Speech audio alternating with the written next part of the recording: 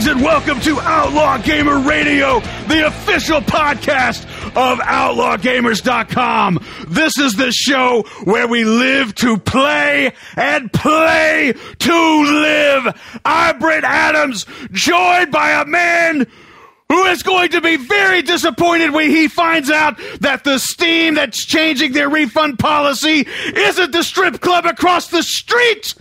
Mr. Tony Grice. Tony! It is disappointing because when I first heard that, I'm like, I'm going to be in the money. I got like a lot of money coming back to me. You texted me because you Lord were knows so I have excited. not gotten my money's worth there. Well, it's Tennessee. I mean, what are you going to do? male yes, strip club, I know too, you're weird. disappointed about that, but you know, there's a lot of people. I mean, that's not to say that it still can't be cool. Sure. Yeah. No, absolutely. But It just means that half-price drinks are still overpriced, is what it means. Thanks for having me back. Second week in a row, and to be honest, thanks for not having Daniel on this week's episode. this should go way more smooth. No, I'm just playing. No, that was awesome. That was a lot of fun last week, and I appreciate you for putting that together. That was fun getting the old crew back together. Putting the band back together. It was a good time. Actually, and just like many old band reunions, we broke up again right after that. Immediately after the reunion.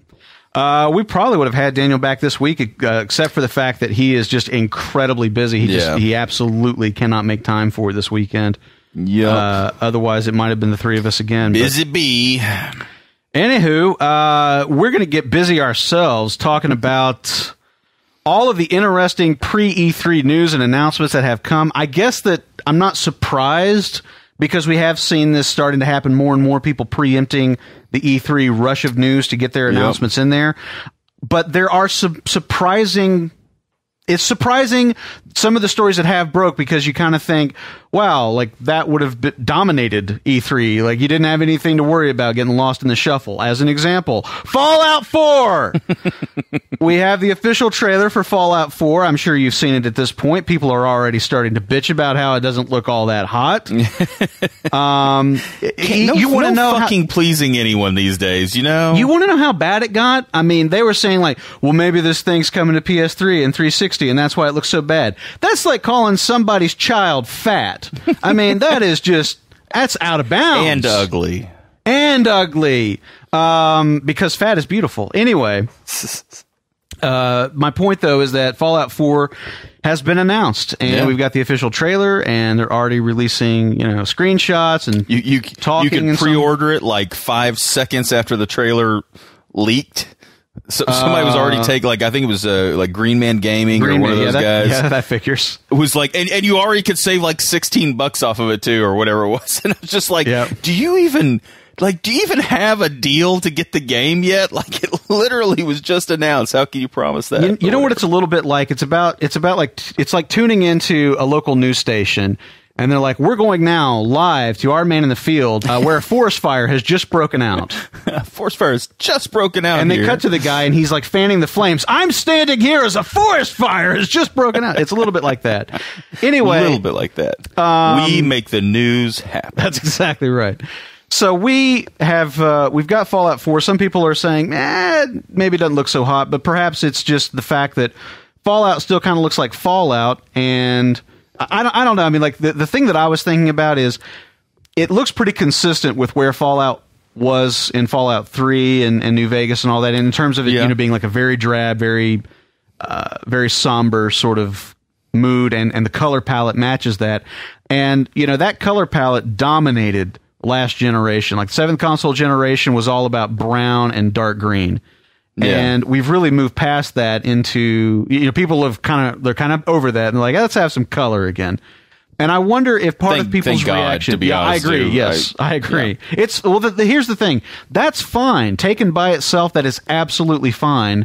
It's just not so great when everybody's doing the same thing. Well, I mean, that's the thing. The world is made up of colors, and sometimes it is drab colors, and that's the thing why I think that actually might be a good... like right this second, it may or may not be working for it, But once the game comes out, that actually may work in its favor because it will actually look a little different from all the other things out there, when it drops. And it fits the context of the game. I mean, it makes sense. Exactly. Fits the game, yep. Yeah. So I guess the big surprise here, though, is just the fact that they preempted their own fucking press conference. I mean, they've got like Bethesda's having a fucking press conference, and Fallout 4 was going to be the big thing they announced, and what the fuck are they going to do now? I mean, I guess they're going to do gameplay and all that. Maybe they got some surprises up their sleeve. Maybe they got fucking Elder Scrolls 6. I don't know. But it just seemed to me that it seemed really odd to kind of like spill what was easily the most anticipated part of their press event 2 weeks early. I was a little surprised. I do think there is that whole thing of, when the good and bad thing. The good thing about E3 is that it's like that one time where if you're a fan of gaming, you're going to get just download of tons of information, and there's going to be something that you're interested in. Even if there's a lot of stuff that you're not interested in, there's going to be things that you are interested in, and it's such a dense in terms of new information and whatnot. But from a developer and publisher standpoint, I bet that is the reason they kind of have wanted to get away from it, is because it's like, okay, well, so then we got to keep so many things held back, or we can't show anything, or we don't want to show anything until this one period of time. And then we're fighting not only against everyone else, but against our own other stuff. Yeah. Especially if they are going to have maybe some other announcement. So I actually don't think that it is the worst idea in the world to let something like this drop a little early, because then it did it for a day or so. It was absolutely without question the talk that everybody was talking about. Whereas if it just happened that the talk was lame. Well, I'll speak to that here in just a second too. But I do think that was maybe not necessarily the worst idea in the world. I can see that. If we get to E3 and they literally have absolutely nothing else, well, then maybe I might go back on that a little and say, okay, well, look, if you have nothing else to show, maybe you should have saved this to sort of be there. But anyway, I think we're going to probably see some gameplay. I think we might actually get some other announcements. If it's a huge, like an Elder Scrolls announcement or something like that, then I think this is probably smart. They're not going to be competing with it. If it's something smaller, whatever. It probably did just as well for them to release it, when they did, as opposed to waiting on it. To me, it just feels like people were already so excited about Bethesda having a press event. Yeah. That it felt like they already were going to be near the top of the pile. Like they were going to have to compete too hard. That's the thing about it to me. But maybe my expectation is inaccurate. No, well, but you pointed out something, and I do think it's maybe a bit harsh. But a lot of people have been kind of talking about their sort of not being blown away by the trailer. I think fans of the series were happy with it, but like the people that are sort of on the edge, sort of going back or forth, I don't think there was anything there that really just blew them away. And I wonder if this could actually, have been the reason they did bring it out now, because if they did drop this trailer in the middle of E3 when everybody was expecting something really amazing, and it comes out and it's not quite as amazing, that actually might have looked even worse up against all the other amazing trailers that we'll probably see around E3. So I'm sure there's a lot of reasons. I do think, just for a second, maybe we could talk about just the, like maybe our takes on it. I'm not really that much of a fan of the Fallout series, but I thought the trailer looked interesting. It looked like it would be a fun world to be in, but I didn't ever even think like the last Fallout game looked all that amazing. Just in terms of like just graphical prowess against other games out there. It was more about the gameplay. It was more about, what you could do. I mean, it's kind of honestly similar almost in a way to something like a Grand Theft Auto. If you take like any one scene, like sitting in the middle of a city, and you look at like the quality of the textures on the building, or the quality of textures on a car, or the people around you, there are games out there that probably look better than it, in any one given scene. The thing that's amazing about that game is it's this huge world that you can go play within that all looks 90% of what everything else is, whereas the other games are much more linear in what you can do. And so, they have to be more impressive in those certain sections. I think that's something like what a Fallout game has to do is like, look, we want to create this world that you can do so many amazing things. And unfortunately, that might mean that, if you stop and take a screenshot at any one point or show one little clip of it, it may not be as jaw-dropping as you might hope for. But I thought it looked like it would be a good game. Right. I won't say that the graphics blew me away. I think that's actually a pretty reasonable take on it. I don't have a huge investment in the Fallout series, but I have become more, I guess, maybe a fan of Bethesda as a studio lately, and so my interest level is a little bit higher because of that. But for me, peaked, not really having the fondness for the franchise up till now, I'm kind of more excited about seeing gameplay and what all is going to be involved. I mean, I know in general what Fallout consists of, but seeing gameplay and seeing the specific kinds of things that they're doing in this game, mechanics, features, so forth, that'll be the thing that probably gets me excited. And something else that we'll hopefully see a little bit more of at E3 is the rumored, leaked, then confirmed Uncharted Remastered Collection. Lauren is kicking himself right now that he's not here to talk about this, because I know this was something that he really wanted to see, was an HD remaster for PS4 of the Uncharted trilogy, and here we got it. This is going to be coming out ahead of Uncharted 4, A Thief's End, which is slated for early 2016. Currently, you can get this. It's going to be October 7th in Europe, October 9th in North America, and it brings together Uncharted Drake's Fortune, Uncharted 2 Among Thieves, Uncharted 3 Drake's Deception on one PS4 collection. Of course, it's only the single-player campaigns. You won't be able to do any of the multiplayer stuff. The one multiplayer thing you will get is beta access to the Uncharted 4 multiplayer beta, which will begin later this year. It's been remastered by Bluepoint Games. You've got new achievements. You've got 1080p, 60 frame per second graphics, better lighting, textures, and models. There's also supposed to be some gameplay improvements that we don't have specifics on. I imagine they're going to spend a little time talking about that at the Sony press event in just a couple weeks. So, confirming the news and rumors and all that. I kind of think that this is interesting in the sense that I think the timing of it is actually pretty appropriate. For a second, I was thinking about hitting them with a baseball bat over the fact that, PS4 remasters, that was the first year the PS4 was out. Like, now we're on to actual games. But I think in the lead up to Uncharted 4, this actually makes a lot of sense. And I mean, there's zero possibility that I don't own this. Zero. Oh, yeah. And, in fairness, that whole kind of... we're accepting of HD remasters maybe in that first year or two, because we see that as like, okay, that's a way to get us maybe content that, we either didn't try, or something where they don't, have to create a completely new game, but we can still see some of the benefits of the new hardware, yada, yada, yada. I actually think that's the wrong way, and a way to look at it. It's basically, it's like, look, are these good games that would benefit from,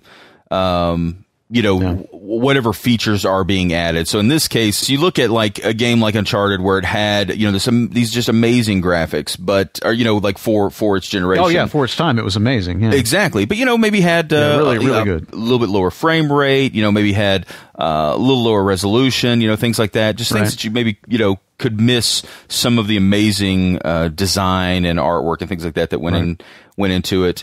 Game mechanics too. That was a big thing going from 1 to 2. Everybody talked about the bullet sponge bad guys and all that kind of thing, and they really addressed that with 2 and giving people body armor as opposed to a guy wearing a wife beater taking 12 headshots to kill, or whatever. Exactly. And I mean, you look at something like The Last of Us, which is, of course, same developer, and probably a very similar concept as to what they'll be doing, which is basically just making the game look the best that it kind of can, and or in this case, games. And I think if you were going to right now, like, somebody had never played anything from the last console generation and they wanted to get into something, I think there are a lot of these collections that would be a great way for someone to step into it, pay, one price and get this really just amazing collection of games. Yeah. And for fans that like the games a lot and want an excuse, I guess, to go back and play them, again, another There's good no reason to do better it. one. Exactly. Like, I'll be honest, I played a little bit of the first Uncharted, but I didn't really get too much into the second or third one. Mm-hmm. Not because I didn't think they looked interesting, just, whatever. Not just exactly for whatever reason, didn't really pick them up. Yeah, not your flavor. If this is, $50 or, like, I think, because they didn't sell them at $59, did they? Didn't they sell them at like a little bit of a discount, like The Last of Us remake and whatnot? I was thinking they were $60, but maybe I'm thinking of that one, so I can't remember. Yeah, well, that's okay. Maybe I'm thinking of another like Capcom remake or something. But anyway, I like even at $60 for 3 games, for 3 really well regarded games and an excuse to kind of get caught up on it before 4 comes out. I think that's a great way to do it. I think it works out pretty good for us. I think it works out pretty good for them. They're going to, basically we're going to buy 2 games from them instead of 1. And like I said, there's no chance I don't have this. I'm super excited. And it's some people would say it's like a double dip in a way, like some people, like they're just trying to get more money out of you. I mean, yes, they are. But I'm getting something that I'm willing to give my money and you up don't for. have to do it. It's like I don't know if you know this. You don't have You are to. in complete control of whether you buy this game or not. So if you have no interest in it, don't buy it. Unless you're me, in which case you have to buy it. Well, that is true. But you have no self-control. No, I really don't. So moving on to the next story. Makes that very clear. Ixnay police report A. What? No, I was talking about your police report, the thing that talks about all the times that you went to the... Anyway, all the times that we went to Steam. And anyway, Microsoft has announced, as many people expected them to do, a new SKU for the Xbox One, which will carry 1 terabyte of storage, upgraded from the 500 gigabytes of the current model, and will also ship with the much rumored new controller that's got the 3.5 millimeter headphone jack, like the DualShock 4's got. So you no longer need like, what do they call that adapter kit that allowed you to plug in the the fuck you over kit. Right, that one. Yep. You no longer have to have that. You can use I imagine a wide selection of cell phone and PC headsets that terminate in the tip ring sleeve connector. That'll plug into that 3.5 millimeter jack. I actually have a YouTube video called "Why the Headphone Port is the DualShock 4's Best Feature," talking about how awesome this works on the PS4. I imagine it's going to work really well on the Xbox One as well. Price point's going to be the same, $400, and that'll be available on June 15th. So basically, the day that that's the day their press event is on, isn't it?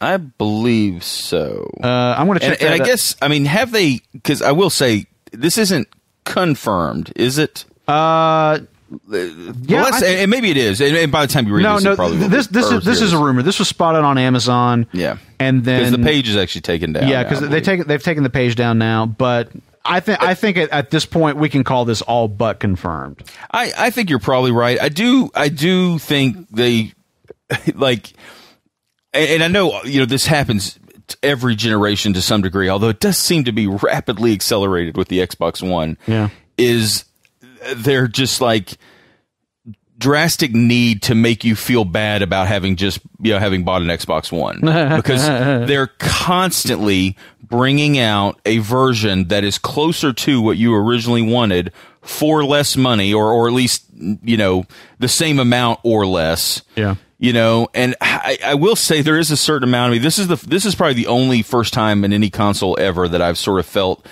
a little bit pissed off because we're not not even 2 years. And they're going to have, gone from $500 down to, hell, you can buy systems now for $350, pretty regularly.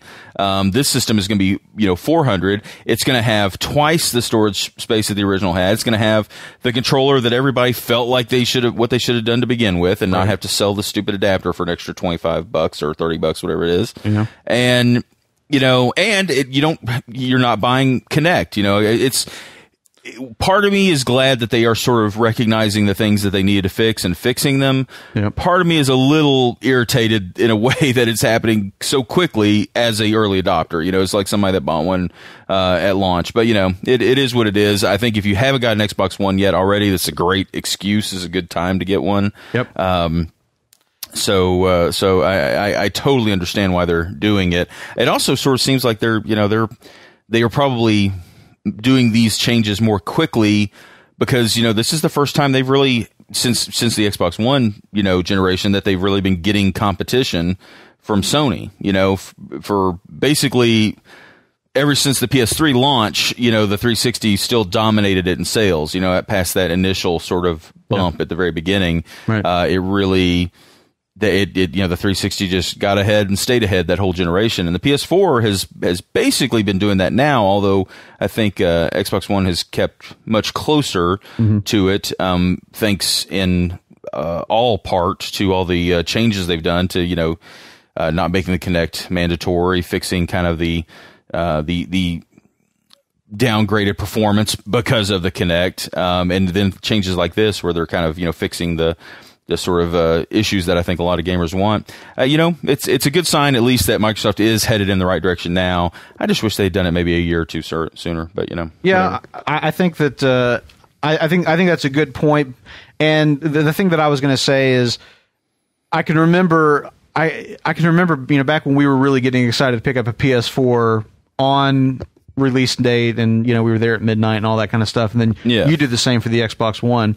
But the thing that I was thinking is, there were tons of people that are like, I'm going to wait until at least a year after this thing comes out and they get all the kinks worked out and the bugs, and they actually implement all the features that they talked about during the reveals and everything. And I was just kind of thinking, it's like, actually those people might have had the right idea. Oh, I mean, don't get me wrong, they actually probably do have the right idea, but things that are fixed, like with like what you just said, bugs, kinks, things like that. Yeah. That to me, though, is things that still apply to you even if you're an early adopter. You pay a little bit more, you get the system up front. They maybe save a little bit of money. They fix those kinks. What I don't like is basically like hardware changes, like where you have to buy a new console in order to kind of get the new stuff. Exactly. Like you can change the hard drive in an Xbox One, but it's not quite as easy it is in, say, like a PS4. Essentially, you'd have to. I mean, you can and you can do an external. Can you get one of these new controllers? Couldn't you buy like $50? I'm sure you'll be able to. Like, I don't know that they've gone on sale. I know they haven't gone on sale yet, but I don't know that they're not going to go on sale. Maybe the same day this system comes out, because that will become the default. The general controller, I'm sure. But like it's just one of those things. Like you kind of like to feel. You kind of like to feel good about your purchase, especially if you've paid more than the other people that are getting in on it. Of course, right. Or you've gotten less, like a smaller hard drive, or whatever. Smaller hard drive, you have to put up, you not have to put up. I mean, you had to pay for Kinect when you didn't really want to, but you thought, well, that's probably Microsoft is committed to Kinect, so it's not going anywhere, so I might as well buy it. That's true. It went somewhere. That's probably the big one. The fact that that system was $100 more at launch because of Kinect, and they've basically done a complete 180 on Kinect. Yeah, which I think if it had been $400 without Kinect and everything else the same, I wouldn't even care. Yeah, but I mean, it right. Still stings a little. You're right. I totally see that. So anyway, fuck Microsoft. A bunch of fuck. No, I'm just playing. What else were we going to say? So yeah, just to come back and say for the sake of clarification, this is rumor at this point. The details that were pulled from the Amazon page while it was live was $400 price point, releasing on June 15th, which is the day that the Microsoft press event happens at 9 a.m. Pacific time or whatever. And it seems, like you said, it seems very, the chances of this becoming true is pretty good. Yeah. What also is pretty likely is Brent needing someone to hand him some paper towels because XCOM 2 has been announced. Tony, hand me the paper towels. Okay, we're talking over the internet, so I can't reach you, but... This is, as many people know, one of my favorite games of last generation. I'll go ahead and say it's one of my favorite games of all time. I fucking love XCOM. XCOM Enemy Unknown. I knew you liked it a lot. I didn't know you were going to put it up there with your all-time games. That's impressive. Fucking amazing, dude. It is. I mean, there are a few games that I have played through, as far as modern games. Yeah. There are a few modern games I have played through as many times as I've played through this game. I mean, XCOM is one of those games that I could sit down. I mean, I couldn't do it in a single day anymore, just because I have a little bit less free time with Z. Little bit. And by a little bit, I mean a lot less free time with Z. But it is one of those games that there's almost never a time when I don't feel like playing it. Like if I could just be like scrolling through my list of games on Steam and be like, oh, XCOM, I'll play that for a couple of hours, Yeah. And the DLC pack for XCOM, the Enemy Within stuff, which is really interesting because, I'm getting ahead of myself, but the Enemy Within really is informing the story of XCOM 2. And then the other thing is there's a mod called the Long War for XCOM, like this community made mod that is amazing. I mean, like fucking amazing what this mod does to the original game in terms of extending how long it takes to finish the game, all the things that you will do in that time, new weapon tiers, like it just expands everything. Like everything about the game gets the volume turned up. And I'm really actually wanting to play the game again with that mod. Anyhow, enough XCOM Enemy Unknown. XCOM 2 is on the way from 2K and Firaxis Games, of course. And what we know about the story from the announcement trailer is that it takes place 20 years in the future, 2035, in a scenario in which the aliens have successfully invaded Earth. But it's like a soft invasion. And along with the Advent faction, they have kind of taken over the population, and they're putting a very happy face on it, like, oh, we thank our alien overlords for coming down and saving us from ourselves and that kind of thing. And the Advent Council is we thank them for maintaining peace and prosperity through this transition, and all of this kind of stuff. It's all very happy, but there is a sinister, Orwellian oppressive overtone to what's going on. And XCOM, as we know them, they're now sort of the rebels fighting the Empire. They don't have the world's united resources to combat this threat. They're working on the sly, and so you're going to have to change your tactics because that fundamentally changes how you can kind of approach your strategy for deploying your troops and for spending your resources. Resource collection and management's now a much bigger deal. There's new enemy types. We've seen a pretty fearsome snake woman, which, as I understand it, is a throwback to the original, like the '96 XCOM, which I have only dabbled in a little bit. I've got like that whole collection on Steam, but I just haven't played them yet. But anyway, all kinds of interesting details, and hopefully the same great, awesome, kick-ass turn-based gameplay of the original. I could not be more excited. It does look cool. I never got into the series. You're dead to me, Tony. I thought the trailer looked interesting. I never really got into the original, but it's not my type of game though. Just the type of gameplay it is, which I know you really enjoy. And to be frank, it looks awesome. I mean, it really does. It looks cool. I hope that it ends up being everything you want it to be. They better hope it does, which too. It apparently is, because it's a new XCOM game. So I'm easy to please. Let's face it. You give me a new XCOM game and a cinnamon roll, I'm good.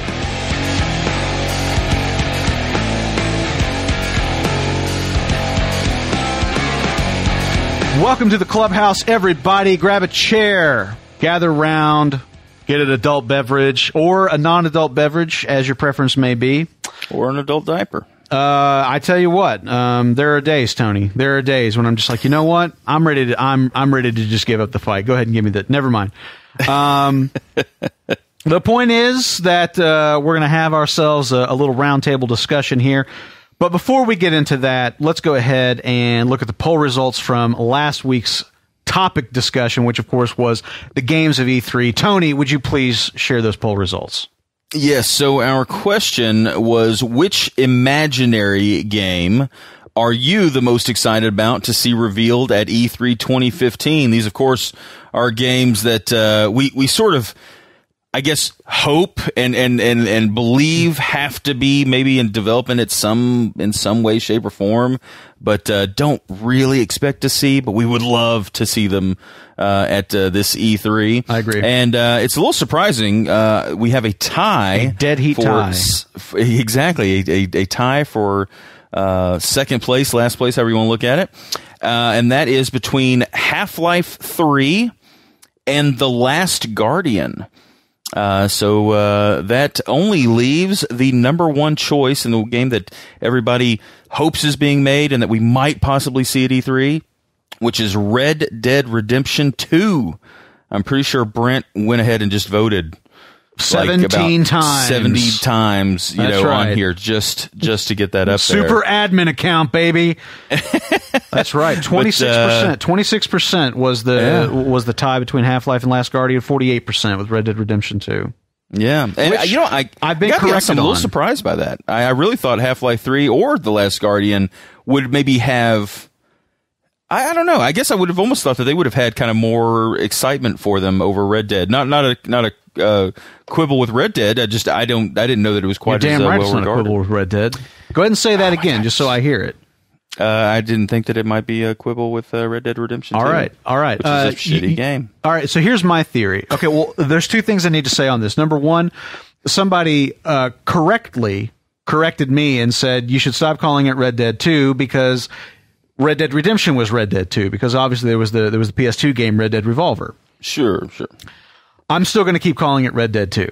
And then the other thing I'm going to say is that, because I'm just stubborn, the other thing I was going to say is that I think that perhaps the reason that Red Dead has such a wider margin on those other two games is that I believe people feel like there's actually a pretty good chance that Red Dead Redemption, the sequel, is going to get announced sometime soon, as opposed to Half-Life 3 and Last Guardian, which I think are a little bit more. I think those are a little bit more pie in the sky. But there's been rumors and some statements coming out of Rockstar of we're going to have some exciting stuff to announce soon on like. Somebody asked them, I think it was like late last year, somebody asked them something about, what plans do you have for the Red Dead Redemption franchise? Like, we'll have some exciting news on that sometime next year, like that kind of thing. Yeah, so yeah. I guess maybe it's just a little bit more of a real possibility in people's minds. Perhaps that's why. I guess so. I guess it just seems like, Half-Life 3 has been talked about literally since Half-Life 2. Yeah. Yeah, I mean, and so, and The Last Guardian, we've actually, out of both of those, that's something we've actually seen something from, True. like Very true. even though that's been a long fucking time ago that we saw something from it. Unfortunately, we've also seen just how bad things were behind the scenes since we saw that trailer. Yeah, so I guess it's not surprising. It just on the surface, it caught me off guard a little. Something that caught me off guard a little, Tony? Segue. Nice transition, yeah. Is this news story that dropped into my RSS reader last week that said, quote, new Steam refund policy can be used for any reason, end quote. I was like, you're kidding me. And sure enough, as many of you are aware at this point, Valve, consulting no one, which they everybody always bitches when Valve does something without consulting anyone. But Valve has updated the refund policy on Steam, and their new policy now states that, quote, you can request a refund for nearly any purchase on Steam for any reason. Maybe your PC doesn't meet the hardware requirements. Maybe you bought a game by mistake. Maybe you played the title for an hour and just didn't like it. It doesn't matter. End quote. It not only applies to games, also DLC, in-game purchases, pre-purchases, bundles, and even funds that you add to your Steam wallet. You can get refunded now. Let me see what else would be important to say here. Okay, well there are a couple of particulars here. The refund window, you have to request the refund within the first 2 weeks of the original purchase, and you must have played the game for less than 2 hours. But if you fall outside of those parameters, then you can still ask for a refund, and Valve will consider, I guess, on a case-by-case basis. Sure. I have to say that I'm surprised. I mean, we've talked about Lauren and I think we've even talked about this on Battlecry back in the day, how we felt like the digital download era needed to sort of have a customer service policy that has evolved along with the distribution model. And Lauren and I specifically have talked many times about Amazon customer service. And it's like, look, like everybody's going to stop complaining if you just get on your customer service the way that Amazon does, where it's like, what, you didn't like it? Here's your money back. Here's a mailing label, send it to us. Don't worry about it. It's just all about keeping you happy as a customer. Like when they get to that point, like nobody's going to care. And I feel like Valve has taken a pretty big step in that direction. So, and interestingly enough, within the first 6 months of owning my PC, I had this exact thing happen to me. I was trying to get set up for DayZ, and I bought Arma 2, and I hadn't done my research properly, and didn't realize I needed to get Arma 2 with the expansion Operation Arrowhead in order to run DayZ. I bought Arma 2.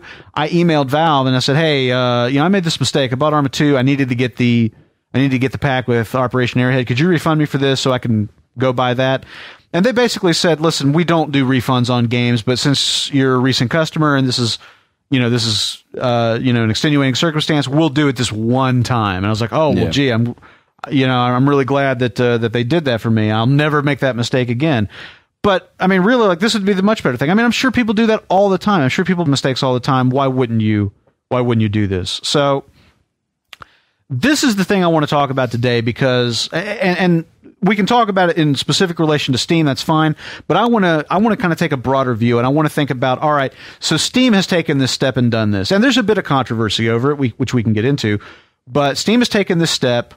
What does this mean for gaming overall? Could we see a decision like this putting pressure on Microsoft and Sony, as an example, to take a similar kind of track with their digital goods through their storefronts?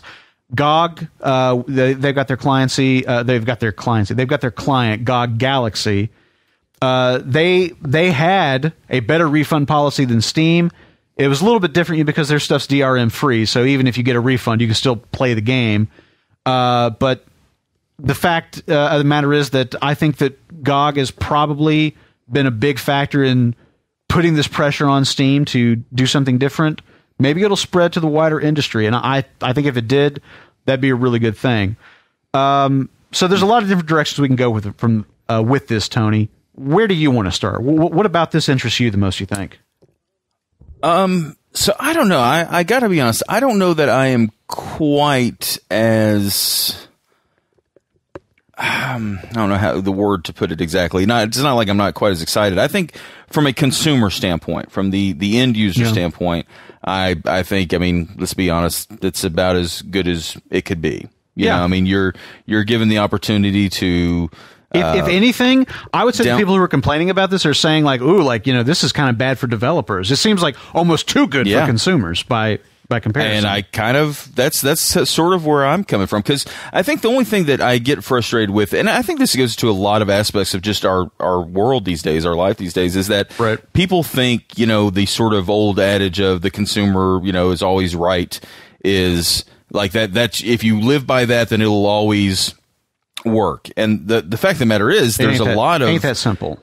It's not that simple. Yeah, I mean, that is a huge part of it. If you just do stupid shit to your customers all the time, yes, you will eventually go away,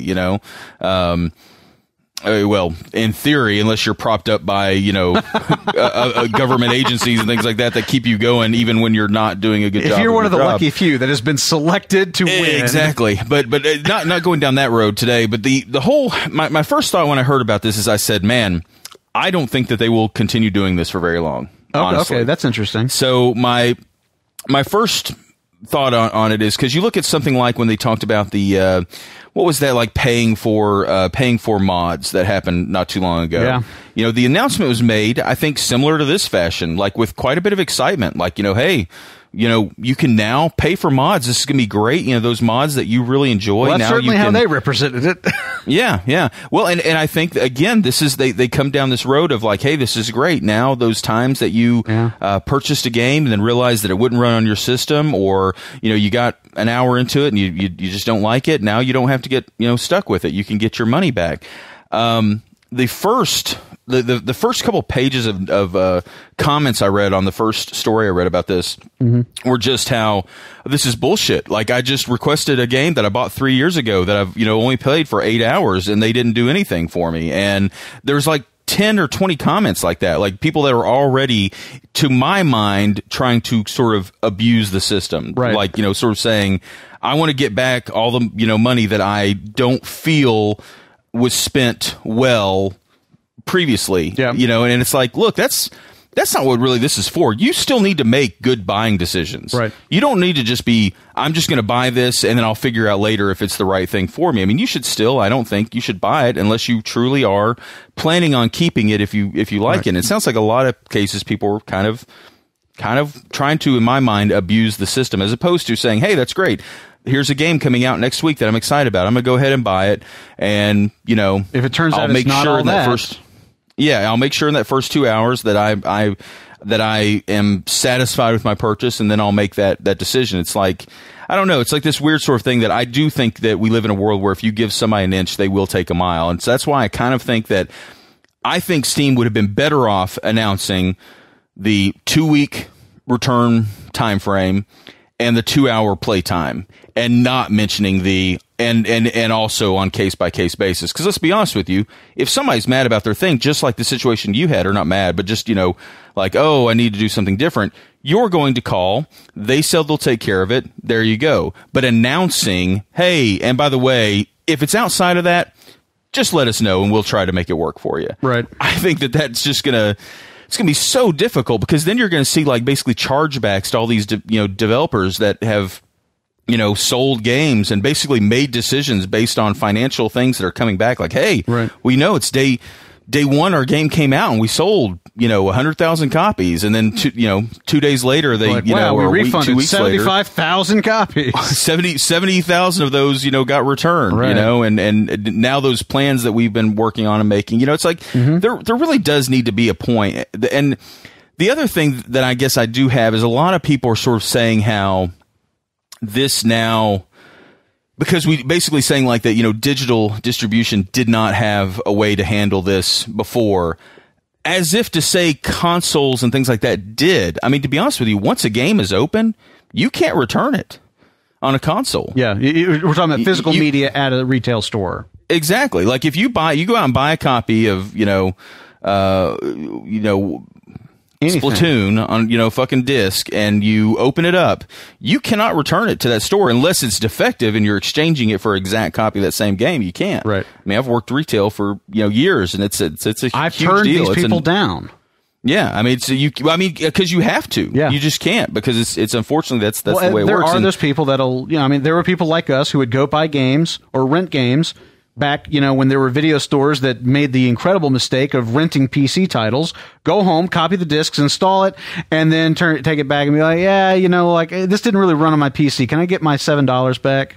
Yeah. I mean, there's people like us in the world, Tony. We know how this works. I mean, that's the thing. Like, that's not even that easy to do on current consoles. Eventually, it's much harder to do now. But the whole point is, it seems like a little bit of a false kind of concept that, like, now finally digital, gaming is getting something that somebody else has kind of already had, when they didn't have that. I mean, you've always had that sort of thing of you're committing to buying a product, right? And the part of it that the way that it's worked in the past is you buy a product, you use that product, and if it doesn't do what it says it's supposed to do, that's where I think gaming is going to have a tough, maybe tough time. But let's just say, aside from your happiness with the game, right, you buy the game, it works, and you don't like it, well, then you just don't support maybe the next game from that developer or the next game from that company. Right.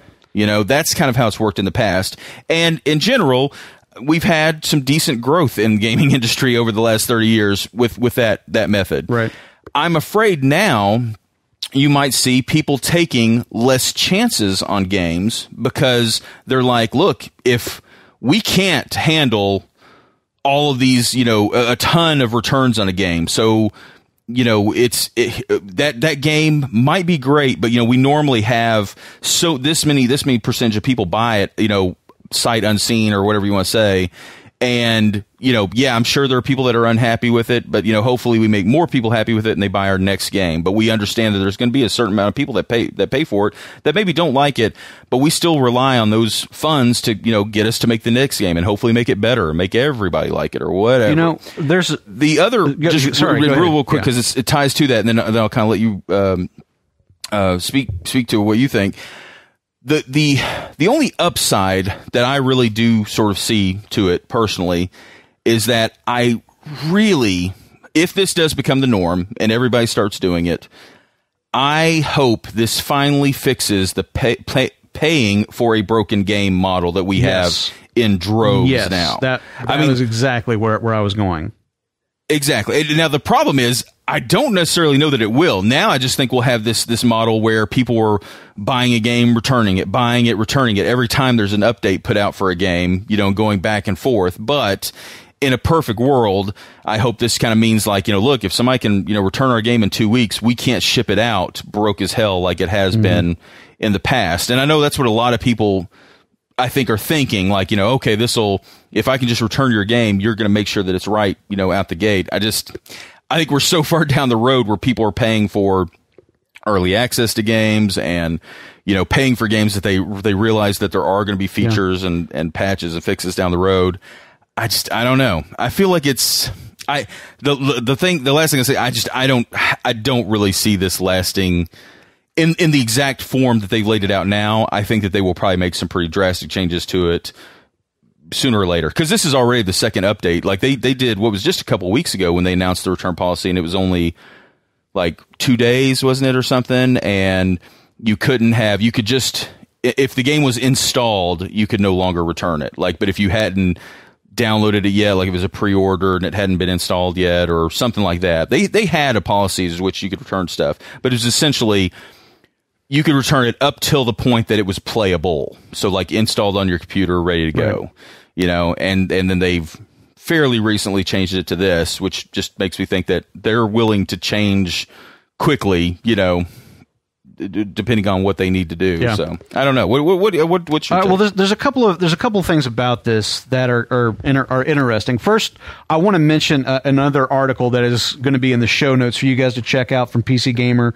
It's called "Could Steam's Refund Policy Have a Weird Effect on Game Design?" It's by Tyler Wilde, who I'm almost positive was the name of a hair metal band in the 80s. But anyway, the point is that in that article, he or she raises some interesting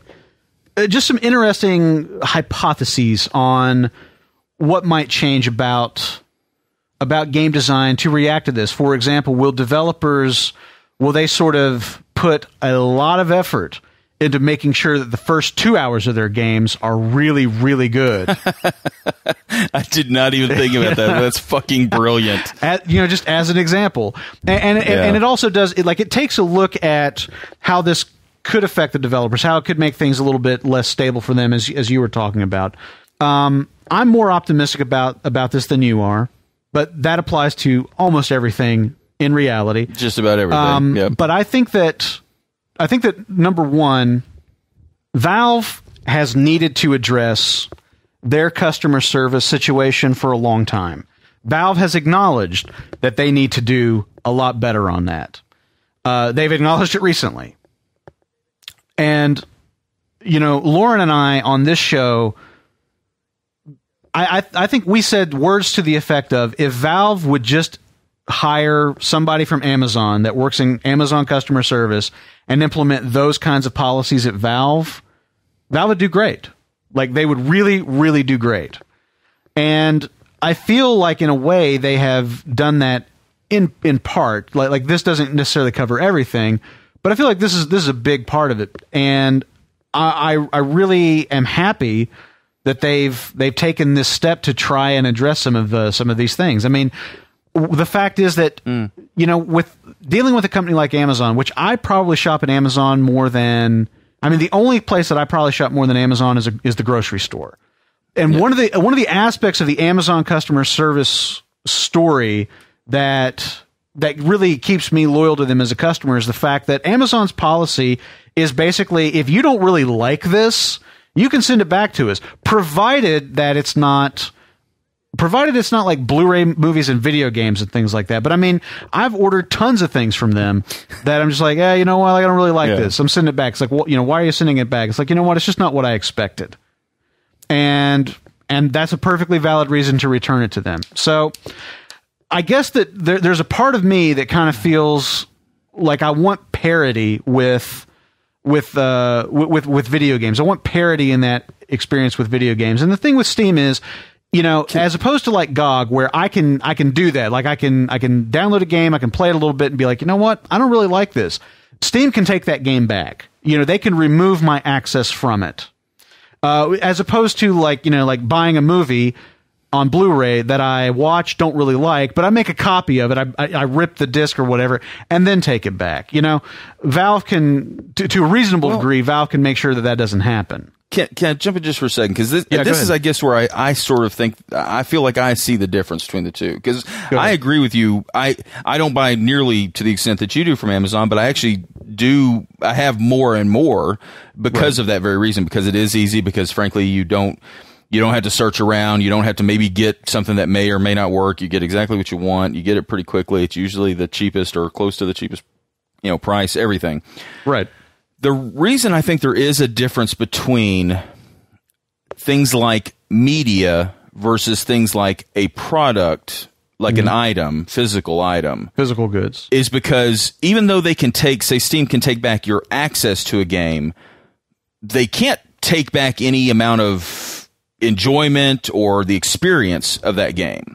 Okay. So like, for instance, and why is that significant? Well, because that's what you're paying for. Right. Like so for instance, a better example, let's take, because a game I think could be maybe a little bit different, but let's just make up maybe a little easier example of a movie. So like, let's say they gave you the option of like, you finished watching a movie. Did you like that movie or did you not like that movie? If you didn't like that movie, we'll refund you. Well, you've still seen the movie. What if it was limited? Like, what if like you walked out after the first 20 minutes and you're like, you know what? I hate this movie. Could I have my money back, please? I see what you're saying to some degree. You're in the first 20 minutes. Yeah, we'll give you your money back. I see what you're saying to some degree, but I do think that there is a difference between. I think there is still a difference between like you get to experience that game. Like I'll be honest with you, a perfect example is back in the day when people used to do demos all the time. Right. There were a couple of demos that I would just keep on, like, say, my 360 or my PC or whatever, because... Oh, yes. Same here. To be honest with you, I would play that, and that was enough. Like, I'd play it for, 15, 20, 30 minutes, every, couple days, because... I got what I needed. It was just enough. And they got nothing out of that. So I got some enjoyment out of that game. They got nothing. Tetris on my Roku. Right now, I've got the demo for Tetris on my Roku, which Z loves to watch me play. Yeah. She'll bring me the little Roku remote and want me to play Tetris because she just like loves to watch the blocks fall or whatever. Yeah. And I'm not paying for that fucking thing. I mean, I don't know how much it is. That's $1. Okay, well maybe I'll pay for it I'm then. Just kidding. Anyway, no, I'm joking. It's like an EA game. I was like, oh, they're charging $5 for this. Or, but whatever. You're probably right. But even if you played, less than 2 hours of a game and said, okay, yeah, I don't want to play this anymore, you still have had 2 hours into that game. I mean, you still have had 2 hours of some form of an experience, whether it's good or bad. Now, I mean, you could say like, well, what about the crappy games you play and you're not happy with? Well, I mean, that's life. What about the crappy, meal that you get at a certain place? Like, if it's really bad, speak to the manager. If they don't want to give you your money back, then go to another place like that. I think that's an option. And I know Steam is trying to do something in a sense of like, something I think akin to like what Amazon has done. But I would point to something like, for instance, somewhere like Walmart. So Walmart, biggest retailer in I think North America, but at least in the United States. In the United States. And they used to have like the most, basically what Amazon does now, If you bought something you could there, buy shit at Target and return it to Walmart. They would take it. They would take it. They would take shit that you hadn't even bought from them if it was just something that they sold. Yeah. You know, and the fact of the matter is, they did that for quite a while until eventually it got to the point where they could not financially. It did not make sense to them. There was this line of too many people taking advantage of it, of basically people like never, for instance, like a vacuum cleaner is a great example. I remember hearing stories of people, and I don't work for Walmart, but I mean, I've heard stories through other friends where they would like buy one, use it for like 4 years, go back, return it, get another one, use that one for 3 or 4 years, take it back. Like basically never having paid for a product. You know, I mean, like they just keep getting a new one. They paid for the first one. They paid for the first one, but I mean, let's be honest. That's, you know, if they're constantly able to return it, they barely even paid for the first one because they're constantly able to get their money back towards something else. That's where a video game business model would benefit them because they didn't want to buy a vacuum. They wanted to subscribe to a vacuum. Exactly.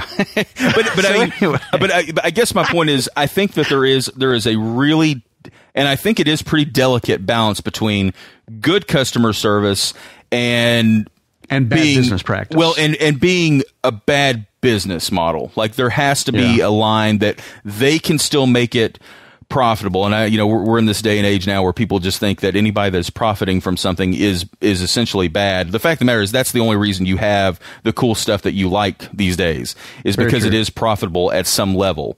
Yeah. And so you have to think in certain terms. That's why, I mean, let's be honest, that's why we started Epic Battle Cry. We wanted to talk sort of about the business, or at least I know you and I have a big interest in the business side of those things. Yes. And the decisions people make, are they good or bad decisions? And I look at them a lot of times from their perspective. Like, look, if it's a great decision for the customer, but it means that you as a company won't be able to function, a few years down the road, if you keep doing it that way, then is that a good decision for the customer? Because eventually your games will go away, and they may think, well, that's fine, somebody else will replace them. But okay, I don't think it's quite as just easy as saying like, hey, this is great, so it'll just always be great. There's a line, and I don't know that we know what it is yet.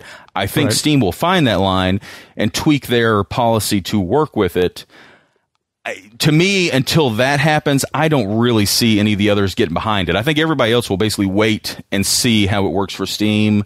Mm-hmm. And then, to me, it's not just work out the kinks. Exactly. Well, and it's also not just that thing like, hey, Steam's doing it. It's a great idea. So how long will it take for everybody else to do it? It's like, hey, Steam's doing it. Let's see if it's a great idea. If it is, maybe we'll all start doing it. So I think there's a big, difference there.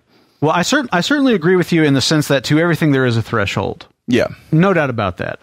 There's a point past which this starts to harm the company. And to harm the company. I agree that as a customer, I don't want that to happen. I don't want Steam to destabilize themselves to the point where they go away because I like buying games from them. Now, the fact that you talked about a demo is kind of interesting because I think that's basically what this is. What basically Steam has done is they have instituted a demo policy without really involving developers.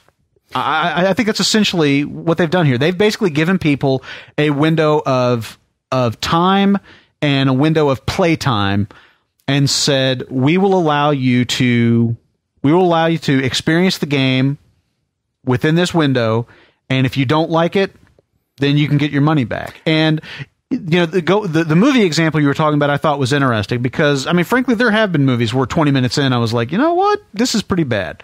And I've thought about walking out. And the reason I don't walk out is because, well, fuck it. I paid for this, so I'm going to get my money's worth. I'll sit through the whole thing because I paid my money and there's no way to get it back. But if I had that option, I would have walked out after 20 minutes a few times. Do you not think you would have given a lot of movies a chance, though, more, and maybe appreciated stuff that you might have walked out of 20 minutes into? The Crow 2 does not get a chance, Tony. The Crow 2 in all seriousness, dies. I know you're joking, but do you not think there are movies that in 20 minutes in, you may or may not have made the decision to leave, that after sitting through them, you came around, or you actually found out that maybe there were aspects of it you liked? I mean, I'll be honest, there's games that are like that I maybe started and wasn't like, this is okay. And by the end, it was great. So giving people an out 2 hours in, again, I don't know that that's just flatly a good thing. I'm not saying it's a bad thing. I'm just saying it's not just blindly a great thing to just say, like, you have an easy out, so nobody has to, take a chance on anything longer than 2 hours. But Ghosts of Mars, Tony, Ghosts of Mars. Yeah, well, see, that's a perfect example. I knew enough not to go to Ghost of Mars in the first place. I was a better consumer. I knew enough not to give into that to begin with. You might have a point there, but I'm not kidding though. I definitely knew not to go to that. but the thing that I was going to say is, like, there have been experiences that I've had where, I mean, it doesn't take you very long to realize, ooh, this is going to really suck.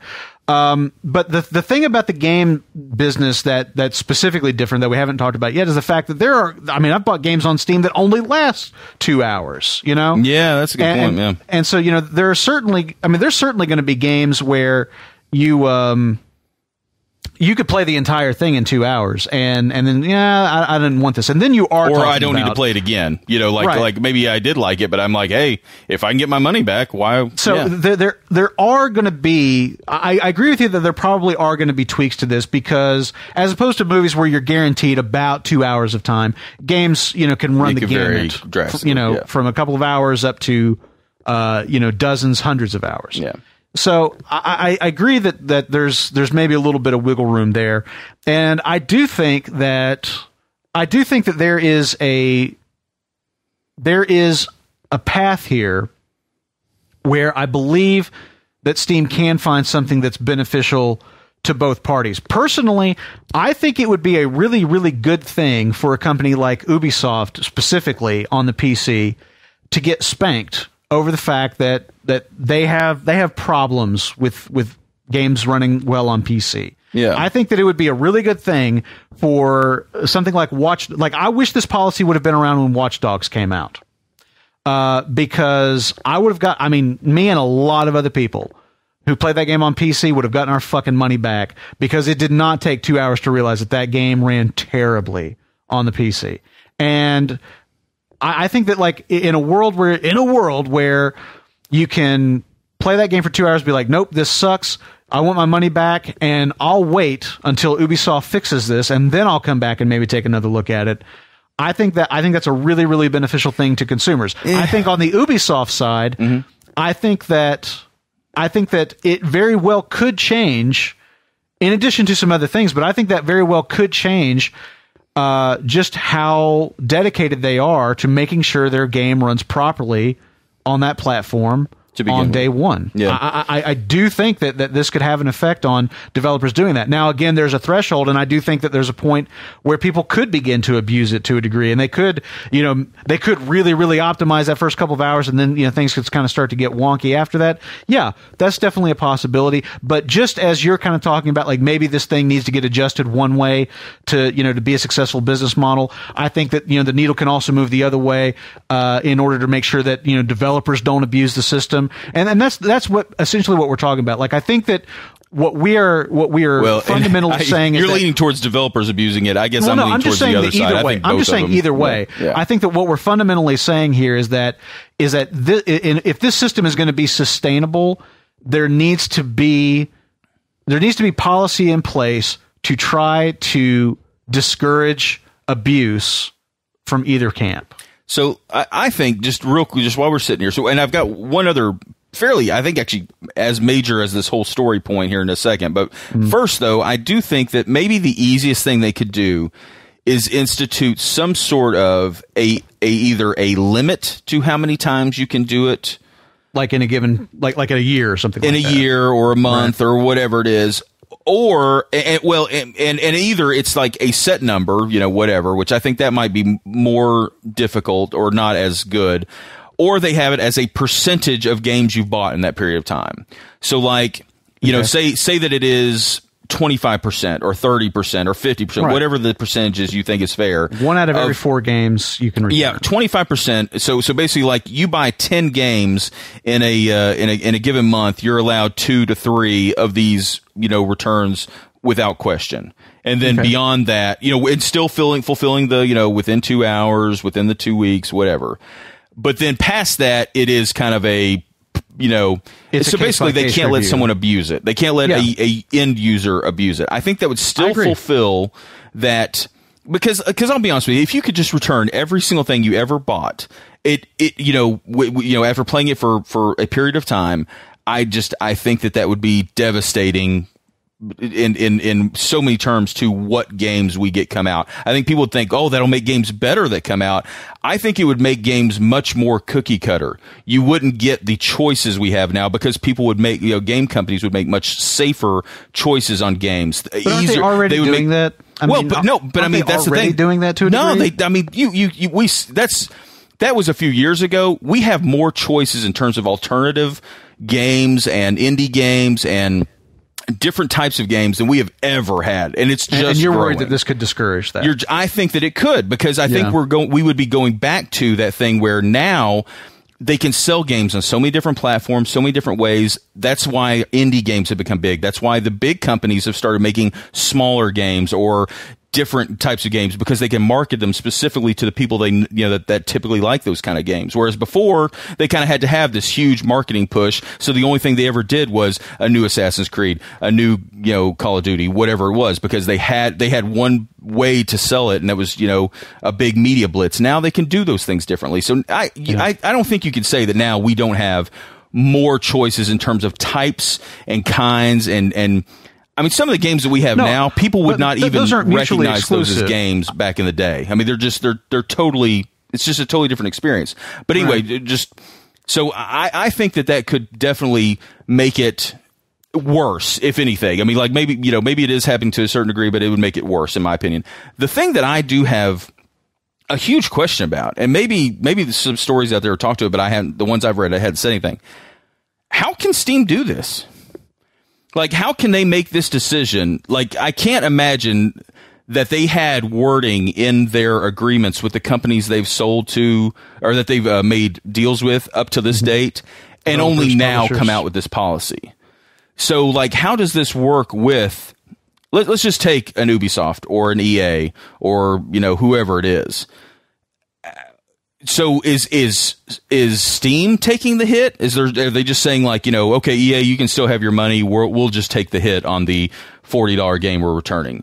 I would not imagine that's how it works. I would not imagine that to be the case. Exactly. So how can they make the decision we're now going to offer your game this way across the board to all the games they have? Because that is what they basically said, is that Isn't it the same as like an end user license agreement for us? I mean, isn't it basically the same like, the rules have changed, now agree to them if you want to be part of the service? I mean, isn't it? Exactly. But I mean, that's what I'm saying is like, if they just made this decision now, they, have they already got agreements worked out with every single company that sells games through them? Or are they now going to start seeing games pulled from Steam?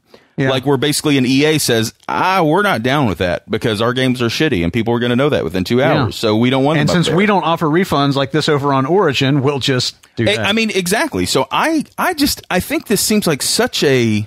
Actually, I think EA does have some sort of... I think it's Ubisoft with Uplay that I think... Yeah, I think actually Origin does... Yeah, I think you're right. But, Well, Lauren got a refund on like Battlefield 4 or, really? Something. So, yeah, I'm spanking EA, but I think they actually do have a refund policy. And we're really just using them as examples. I'm speaking of generalities. But my point is, like, if Steam were doing it, like if Steam is the one saying, like, look, we want you to be happy with our service... Yeah. We're going to take the hit for this to make it so because we think this will make you use Steam more, which will sell more games, which we get a percentage of, and so it's better for us. Yeah. Or is it, hey, we've made a decision for all of you game developers out there that we're going to start doing this. And you know how you stopped making demos 10 years ago, basically, because you didn't like giving away chunks of your game for free? We've just now changed that, and now you have to like it if you want to sell, through games us. Through Steam. Yeah. And I think you could start to see games going more towards, either being pulled from Steam and go over to Origin or go over to, GOG or something like that, and maybe they, work a specific deal with a different company. Possible. I don't know. But it did to me feel a little strange that like, I am a little surprised we haven't heard any other company come out and say like, yeah, by the way, our games are going to be exempt from that, because they did say that certain things would be exempt from it. They made it sound like it was very specific things like you level up a character that can't be unleveled you buy like a piece kind of thing DLC in a game that that changes the game in some way that that can't, because this is digital and somehow we can't unchange a change, even though we can revoke a game digital. I mean, like I still have a problem with the fact that they say like we can't undo something like that when I'm like, you can undo anything. You can control Z just about anything. It's ridiculous to think you can't. It just might be more difficult than whatever. Those are like all good points, and one of the reasons that I really wanted to have you on the show today, because I knew that you and I would come at this from different perspectives, and hopefully it would lead to to a good discussion. I do feel that certain companies have been taking advantage of the way things have worked up till now, to basically rob the consumer of a little bit of market power, in the sense that, basically the only option was either support the company, buy the game, or don't support the company and buy the game. And there's that whole aspect of, of basically the company hypes the game, they show you very compartmentalized gameplay and everything, and they allow reviewers and people at trade shows to play demos that are really, really fine-tuned, and everybody's like, this game is great, and then they embargo the reviews for the full game because they want you to go out there on day one and spend that money, and at that point it's too late. They got you. It doesn't matter that the reviews come out that day and it's like, actually the game sucks after you get through the first level or whatever. It doesn't matter at that point, because they managed to get you to buy that game, and there's nothing really that you can do about it at that point if it's broken, if the content just isn't all that good or whatever. And so I feel like, to a degree, this is in answer to an imbalance that existed between company and consumer prior. And you could be right in that there needs to be adjustments that happen down the line, but for my own part, I definitely feel like there needs to be some policy to address that situation on behalf of gamers, and I think Steam's taken a step towards doing that. But we will now ask the audience to sound off and let us know what they think. And I'm sure you guys have as many thoughts on this than we do, and probably even different takes on it than we've expressed here. So I really am anxious to see where the discussion goes on this.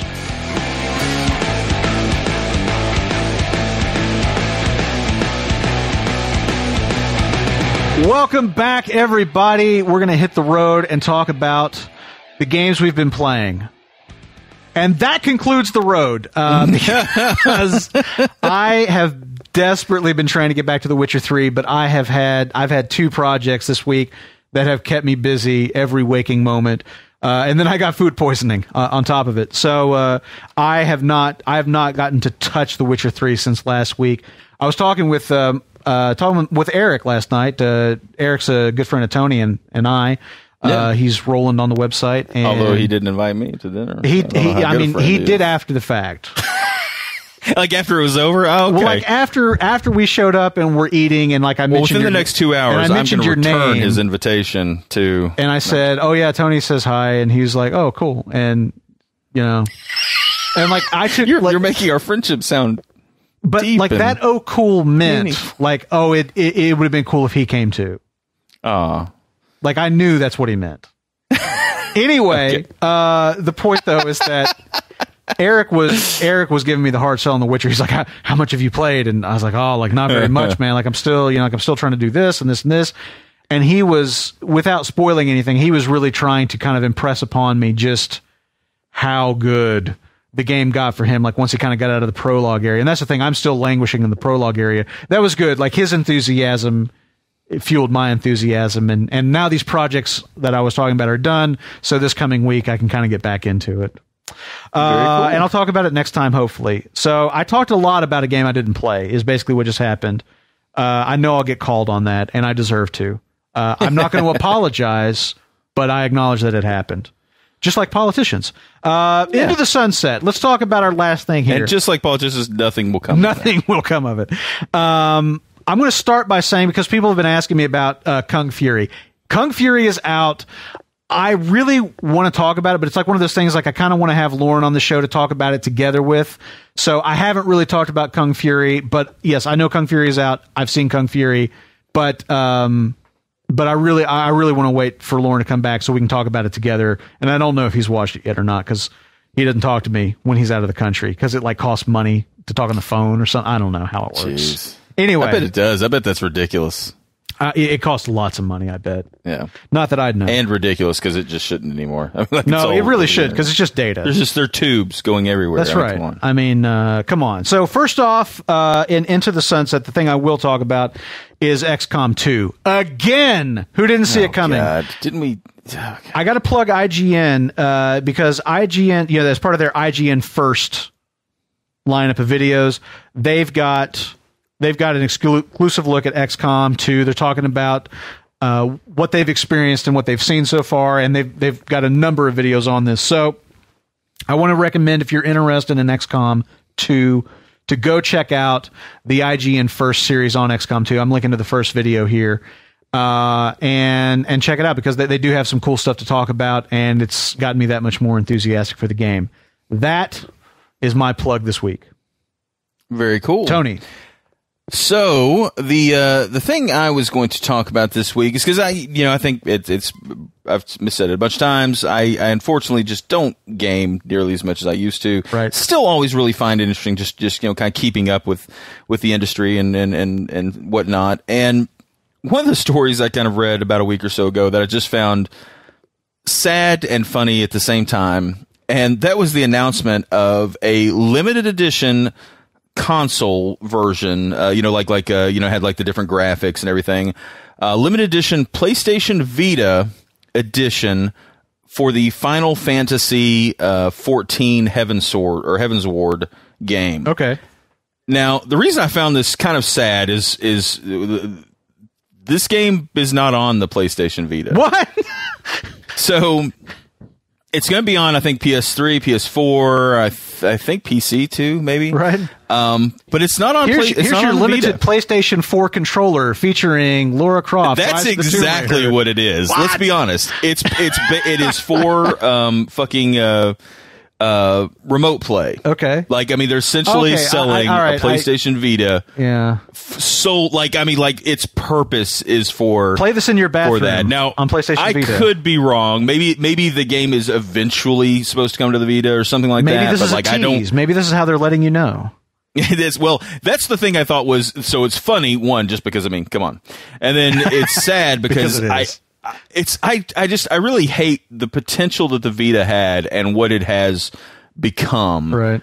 Is frustrating. Like, to me, it's like one of those, like, if you could get some of the companies making some of the games for, like, say, the 3DS, like, if you could get, like, Bravely Default, like, that was an awesome game, really cool game, a lot of fun. Like, imagine you could have that on a superior piece of hardware, the graphic capability could be even a little better. I mean, the game looked beautiful on 3DS, but I mean, just imagine higher resolution, better color, better screen like Vita, it could have been awesome. And it has become an extra controller for your PlayStation 4. I mean, at least here in the States, and I think most of the world, except for maybe Japan. I think Japan has still got a couple of titles coming out for it here and there, but even those, I think, are typically like, the remakes of a lot of the rhythm games and, some more obscure role-playing games and whatnot. So I don't know. It's kind of, like I said, simultaneously funny and sad that the state that the PlayStation Vita is in now. It'd be awesome to just see, like, some sort of, like, they just decide to destroy a Vita on stage at E3 this year, just to, like, signify the end of its life or whatever. But that's what I got this week. As you say, sad. Yes. Well, that's going to do it for us. Once again, I want to thank Tony for sitting in for Lauren this week. Really appreciate that, man. It was great chatting with you, as always. Absolutely. And now we turn everything over to you guys officially. If you've got any comments, any thoughts that you would like to share on what we talked about in this week's episode, whether that is Final Fantasy Heaven's Ward appearing on the PS Vita, but not on the PS Vita, if you take my meaning. The IGN First look at XCOM 2. Wait, hold off on Kung Fury. Hold off until we talk about it with Lauren. Witcher 3, tell me anything that you want, but no spoilers, please. Of course, our conversation on the Steam refund policy and how that might change things for gamers and developers, where you think you're at with that. The XCOM 2 announcement, the Xbox One getting a 1 terabyte with new controller SKU, the Uncharted Remaster Collection, and of course, Fallout 4, as you've already been talking about that. Share all of these thoughts and anything else you want to discuss. We live to read your comments. Thank you guys guys so much for listening. We should be back next week with Lauren just in time for E3. Until then, remember, you don't stop playing because you get old. You get old because you stop playing. Good night.